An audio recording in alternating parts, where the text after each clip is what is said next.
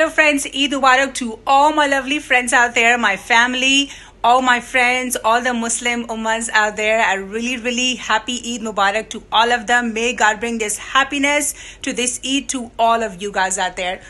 Thank you so much, and don't forget to watch my video for Eid. I'm making very special lunch for Eid and it's coming due soon. So we'll see you later. Eid Mubarak guys. So we start our day by going to the Eid prayers, and it was a lot of fun. A lot of people enjoyed that. Then I create my nice recipe, which is a secret recipe from Shanks. I will definitely share with you guys today as a nice Eid surprise. You will love it. And then my sister-in-law brings me a nice pasta. Beef pasta was very delicious. And thank you so much for her bringing that. Last is the great dessert for sheet korma for special Eid events. So let's go enjoy. First we go to the mosque for the prayers. So let's go.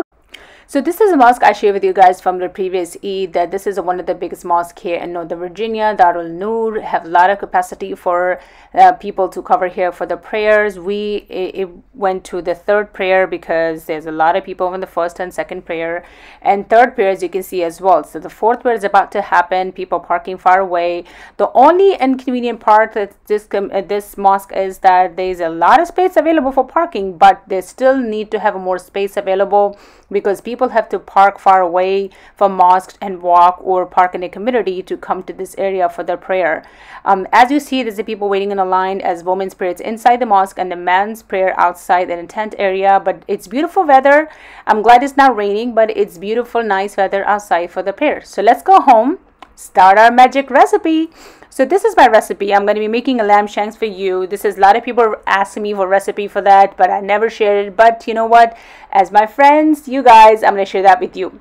So these are the lamb shanks I purchased, like a whole lamb shank, half of it, able to cut it this way. You can easily find them in any of the halal grocery stores. Along with that, I have rosemary here, the fresh rosemary leaves. You're going to be utilizing that.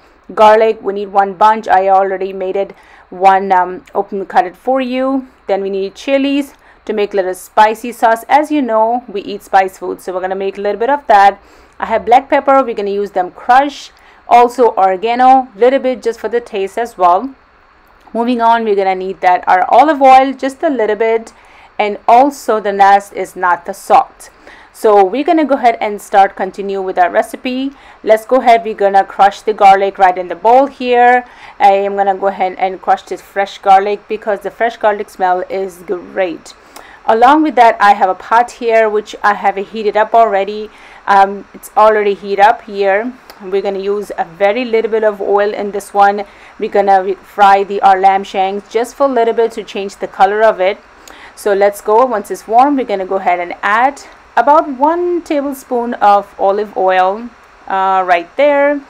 So as is warming up, we're going to go ahead and put our lamb shanks inside the our pot, just for it changes the color, so it's not reddish all around it, because we're going to flip on both sides to make sure it's nice. The changes color here, and then why is going to change these colors here. And we wanted to go ahead and cover this up, so it's when it's covered, its heat is able to change the color faster. So this is the garlic crusher I purchased that from IKEA. It's very nice, convenient. You can find them in kitchen aisles. I'm going to go ahead and crush my fresh garlic here, and as you see on this side, that lamb shanks already changing the colors. I mean, wanted to have it cooked with its own taste and fragrance, but I just want to add a little bit of oil so it helps not to stick to the pan.